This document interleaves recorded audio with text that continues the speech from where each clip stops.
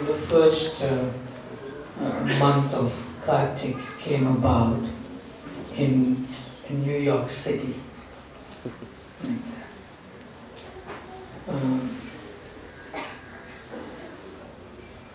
Srila Prabhupada was in his apartment in 26 Second Avenue. If some of you have been to New York City, I don't know if you have, but I have been. And the first storefront temple there in 26 Second Avenue, the temple is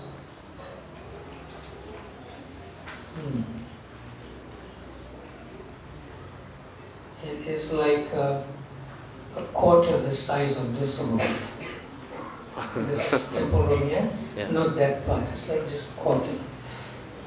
And it's a little long.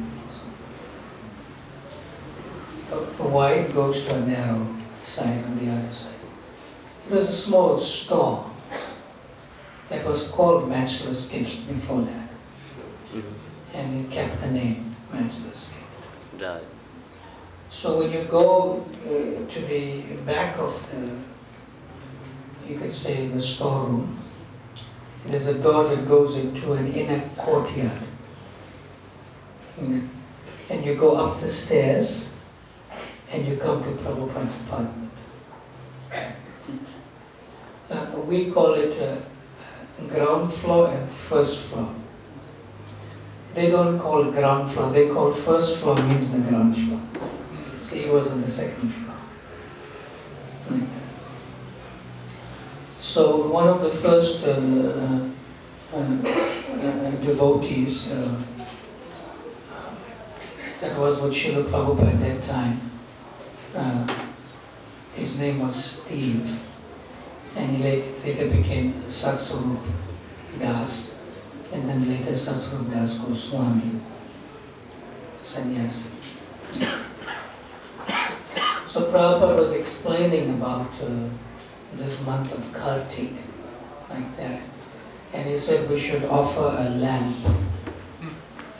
Like that.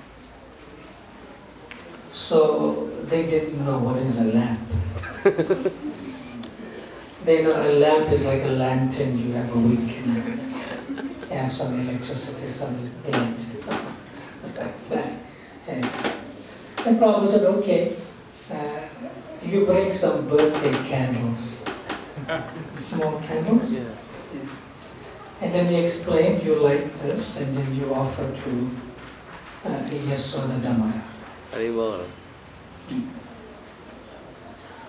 So then, when they did that, they became very intrigued because they saw all these candles being lit, you know. And after you offer and you put it in the front, and then if you put the lights off, it is like some, you know, otherworldly, you know. It's not like in this world, otherworldly. And they was not chanting the Damodar Astaka because they didn't know. And Prabhupada didn't really introduce it at that time. They simply chanted the Hare Krishna Mahamantra, which includes all other bhajans and mantras, for that matter, in that sense. So they found it very exciting to light a birthday candle to offer to the Lord. And they very nicely, the detail is given. So Prabhupada used to see them. They'll take the birthday candle and they'll light it, and after offering it, they'll turn it upside down to let some wax fall, and then they'll place the candle so it doesn't fall itself. So it's all part of the Urja Vrat. Very simple, but very devotional. Very simple in that sense. And then one devotee asked Srila Prabhupada, that time they used to call him Swamiji. So he asked, Swamiji, why are we doing this?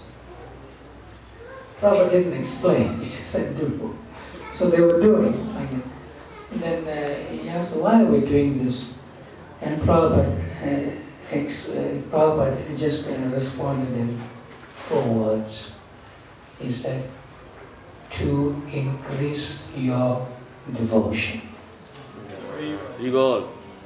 Simple. To increase your devotion. And everyone was fully satisfied and then explained it perfectly.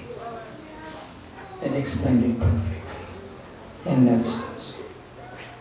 So we are just entering the most auspicious sacred month of Kartik today, known as Damodar Mass.